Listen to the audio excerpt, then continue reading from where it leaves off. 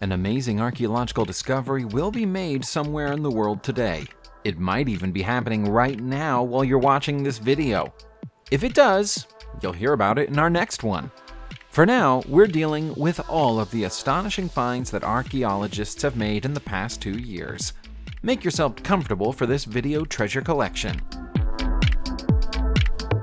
The A1 is the longest road in the United Kingdom. It connects London, England to Edinburgh, Scotland, and runs for over 400 miles. It's so old that part of it was built by the ancient Romans, which makes it a great place to go looking for Roman treasures. A multi-billion-dollar project aimed at adding additional lanes close to London was ordered in late 2018. So archaeological surveys of the proposed area are being carried out before the work is done. So far, the archaeologists involved have turned up an incredible 177,000 Roman-era artifacts.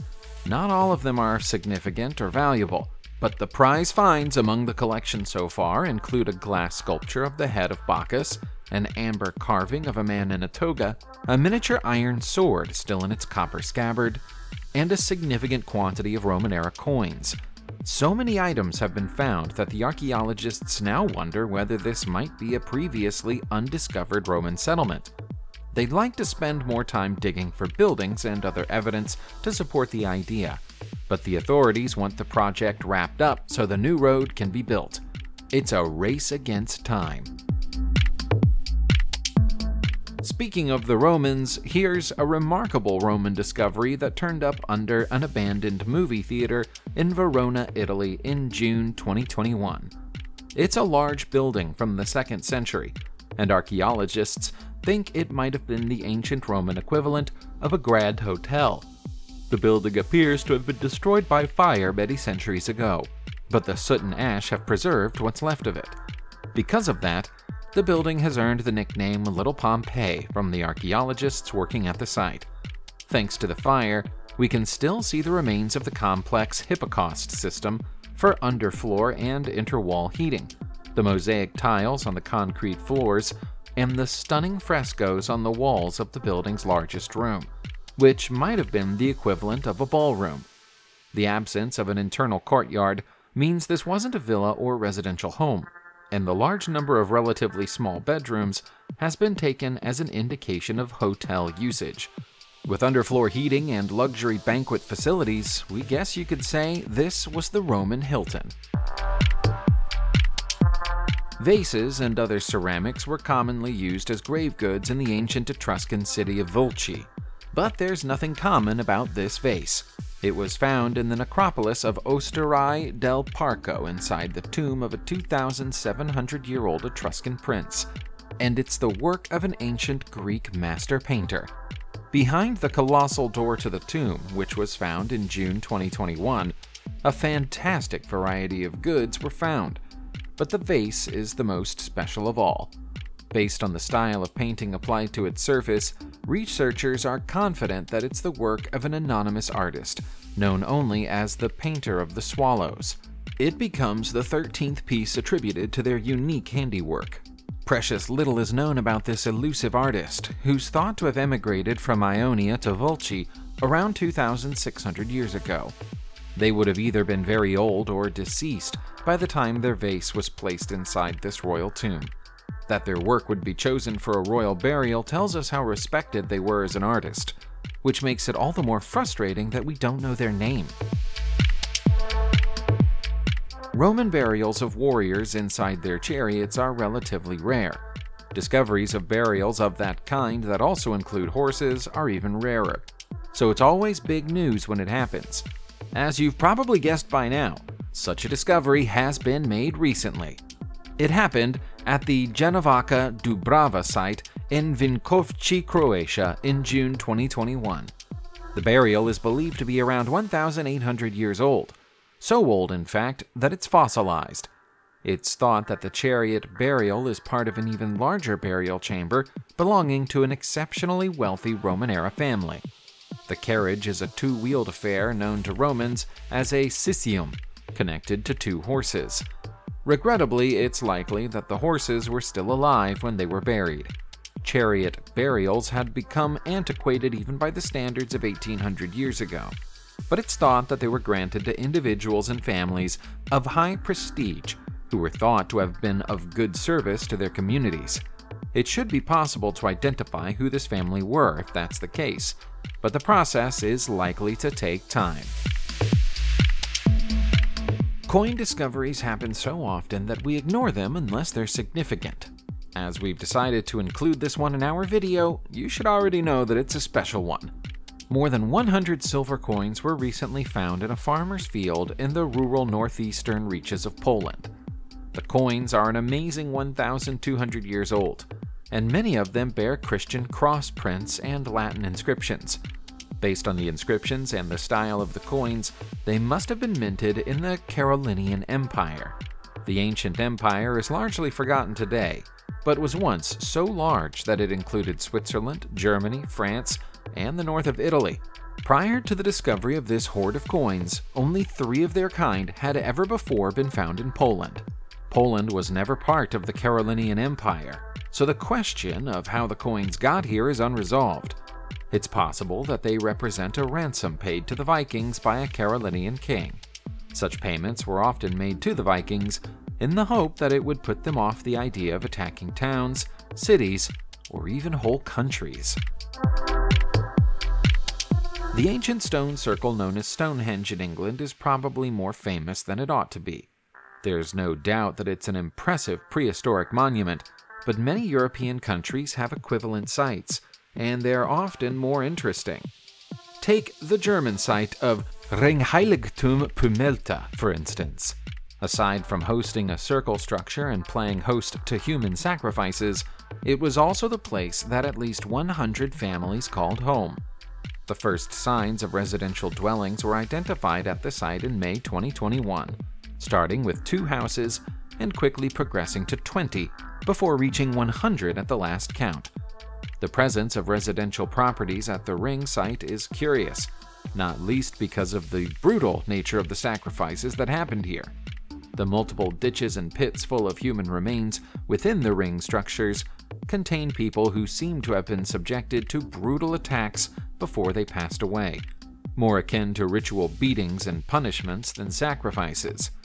Common sense tells us that families with young children would have wanted to be as far away from such activity as possible, but perhaps there was something unusual about the people who lived here. More research is required to answer that. During the first week of June 2021, archaeologists in China's Sichuan province confirmed the discovery of the remains of a bamboo mud cabin built on the Chengdu Plain approximately 4,500 years ago. That's a problem for the country's historians because their version of history doesn't have people building structures like this on the land until well over 1,000 years after this one was built. The find raises new questions about the history of Baodun Ancient Town, which is where the discovery was made. As is implied by the name, Baodun Ancient Town is already known and celebrated by archaeologists as one of the most ancient settlements in Sichuan province, but we now have to consider the possibility that its history extends back in time further than anybody imagined. It might even mean that the town was around at the same time as the Shu Kingdom, the civilization that built the structures that are now known as the Shangxingdui ruins some 4,800 years ago. Some Chinese historians resist the new findings, stating that there's not enough evidence. But if another prehistoric bamboo mud cabin is found, the history of the region will have to be torn up. More than 200 years ago, a British military officer explored and documented the Trirashmi Buddhist caves on a hillside in Nashik, India. In May 2021, we found out that he hadn't exactly done a thorough job. In fact, he missed a whole 3 caves. At this early stage, it's impossible to say how old the caves are. They might predate the other caves or may have been added later. Experts currently suspect they're more likely to be older, which would mean that Buddhist monks dwelt within them in excess of 2,200 years ago. The newly discovered caves were found by chance by Salim Patel, a staff member of the Archaeological Survey of India who was only in the area to study the existing caves. He's responsible for the discovery of the two caves, with the third located during a subsequent wider search of the area. By looking inside the caves, we can see just how austere the monks' living conditions were. They're especially cramped when you consider the fact that 2 monks would have been assigned to each cave. This is likely to be the strangest archaeological discovery you see today, or perhaps any day. It's a belt-like 18th century device that used to belong to a monk, and it was found in Aalst, Flanders, Belgium. The band of the artifact is made of metal and leather, with a leather ball at the end. You might be wondering what a monk was doing with such an exotic device, but if so, you're thinking along the wrong lines. The purpose of this unusual item was actually to suppress an injury. It's a hernia truss. The leather ball applied pressure to the weakened part of the groin and stopped the intestines from poking through. Archaeologists believe that they were once used all over Europe because they appear in so many medical documents, but they're extremely rare artifacts in terms of physical discoveries. In fact, this is the only one that's ever been found in Belgium. We know it belonged to a monk because it was found within the ruins of a Carmelite monastery that opened in 1497 and was forced to close in 1797 by French revolutionaries. The monastery's daily logs have also been found, which contain records of a brother Patrick who suffered from an inguinal hernia in 1754. Looks like we've found our patient. The very fact that archaeologists open ancient graves is contentious among some people who see little difference between archaeology and grave robbing. Still, the act of opening the graves of your ancestors isn't a new idea. It was already happening in the medieval era. Contrary to what you might think, medieval grave openers didn't go about the task because they wanted to rob graves. A cooperative European team of archaeologists, including experts from England, Romania, Austria, France, Germany, and the Netherlands, have recently compared findings from their own countries and reached the same strange conclusion. From the 5th to the 7th centuries, thousands of European graves were opened more than once to remove or replace specific objects, move skeletons around, or in some cases, add dogs to an existing human burial. However, the most common item to be removed from a grave in this era is a sword or other weapon. The fact that weapons were retrieved from the dead while other valuables were left untouched suggests a previously unknown weapons shortage in Europe during this era, and gives archaeologists a whole new topic to study. While there's always been speculation that the ancient Romans kept slaves in Britain, there's always been precious little evidence of that behavior, until perhaps now. In April 2021, the remains of a fettered man were found by builders working on a home extension in Rutland, England. The poor builders must briefly have thought that their client was a murderer. This wasn't a recent burial, though. As archaeologists later confirmed, these are the remains of a man who met his fate during either the 3rd or 4th century. He was left deep in a pit with iron shackles around his ankles. Historians think that shackles were usually removed from dead slaves so they could be used again. Either this man did something so awful that he was shackled even in death as a punishment, or there's another explanation for his plight. One such explanation might be a superstitious belief that the dead might rise again unless prevented from doing so, as is alluded to in a few ancient Roman manuscripts. Even if that's what's happened here, though, it's still the first direct physical evidence of the practice existing in Britain. If you work in an office, you might have a curse jar into which people put coins if they're caught using bad language. Here's a 2,300-year-old curse jar from Athens, Greece, one that worked in a very different way from the one in your office. The jar contains the carefully dismembered bones of a chicken and is covered with scrawled inscriptions all over its exterior surface. When translated, the text contains a curse intended to either paralyze or kill no fewer than 55 residents of Athens. Curse tablets are nothing new in Athens.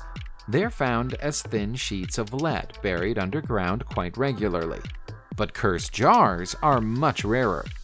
After writing his curse, the unknown owner of this jar then buried it with a large iron nail driven through it as a way of sealing the curse. Strange as it might seem, archaeologists believe that the curse was most likely written by the defendant of an impending court case. Trials were everyday events in ancient Athens, so a defendant might have wanted to curse the plaintiff, their witnesses, their families, and anyone else they are close to if they believed they'd gain an advantage from doing so. Subscribe to the channel and turn on notifications, and you will be the first to know when a new video comes out. Thank you for watching, and see you soon.